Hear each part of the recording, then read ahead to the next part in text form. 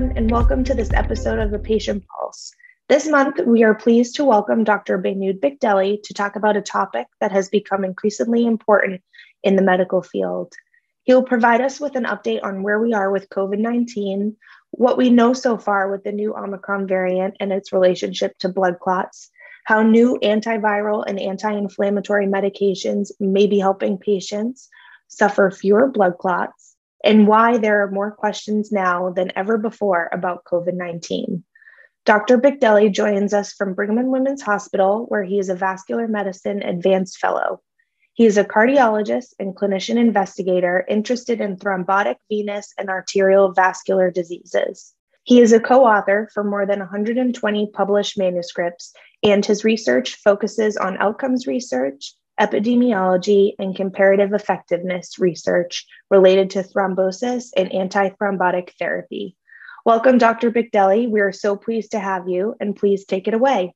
Hi, this is Dr. Behnood Bikdeli. I'm a cardiologist at Brigham and Women's Hospital, also Harvard Medical School in Boston. It's my pleasure to be here with you, signing off on behalf of NATF to discuss with you some potential updates about thrombosis in the context of the recent series of events, including more vaccination, the Omicron variant, new antiviral medications, anti-inflammatory therapies. So just trying to address some of them. I think to begin with, I need to share with you that we have so many interesting questions, but few answers at the moment. That being said, I can share a series of general insights. Early during the pandemic, we were all becoming very concerned about blood clots in patients with COVID-19. And it's in that context that a whole host of randomized trials were designed, trying to figure out really what is the best way to prevent these blood clots in patients with COVID-19, be it in the outpatient setting, inpatient setting, patients who are so critically ill that go to the ICU, or even after the period of hospital discharge. And some of those studies have been successfully completed, informing the practice that we do. One question that we have is, to what extent are these preventative therapies impacting the incidence of blood clots in COVID-19, meaning in routine practice, are we still seeing as many of those events as we did see back in 2020 or not? And there are not really a lot of recent studies, but my personal anecdote, probably I would say the blood clotting events are a little down, in part because of the preventative therapies that we implement a little more so than before. Another interesting and important question that has come up is, what is the effect of anti-inflammatory therapies? Again, early during the pandemic, we didn't really know what to do with these serious presentations of COVID-19. Now we know that corticosteroids, which are anti-inflammatory drugs, are a mainstay of treatment, and many patients receive ancillary treatment with additional anti-inflammatory medications. The question is, do these also have an effect on the rate of blood clots in the venous system or arterial system? We have more studies to come up about them soon.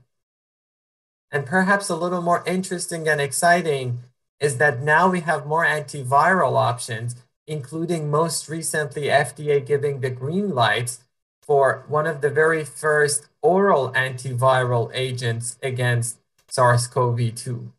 Is it possible that people who take this are less susceptible to serious adverse events, including blood clots, in addition to other adverse events? I think we need more information in the forthcoming months. Another one, we know that people who get vaccinated are at less risk for adverse events from COVID-19. They're at lower risk of getting hospitalized with COVID.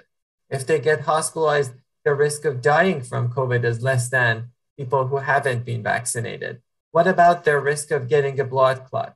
I don't think we have a lot of information about it, but we do have some data sources through which we can do additional analyses. So I'm hopeful we get more information.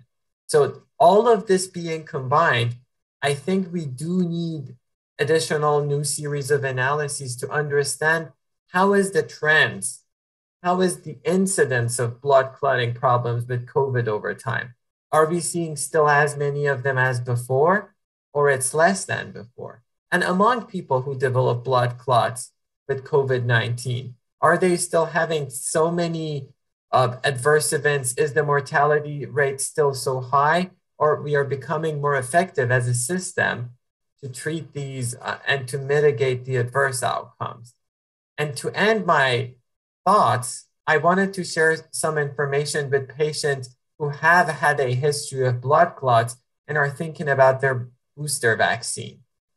I think we don't have too many pieces of data, but the logic and from what we know already, the minimal risk of vaccination is far outweighed by the benefits that it confers with reduction of the risk of blood clots and other adverse events with COVID-19. Thank you very much. Thank you so much, Dr. Bikdeli, for that wonderful update on where we are with COVID-19. I think we all learned a lot about COVID-19 and blood clots and the new medication that may help patients suffer from fewer blood clots. We really appreciate you joining us to deliver this great update, and we hope the rest of you will join us again for another episode of The Patient Pulse.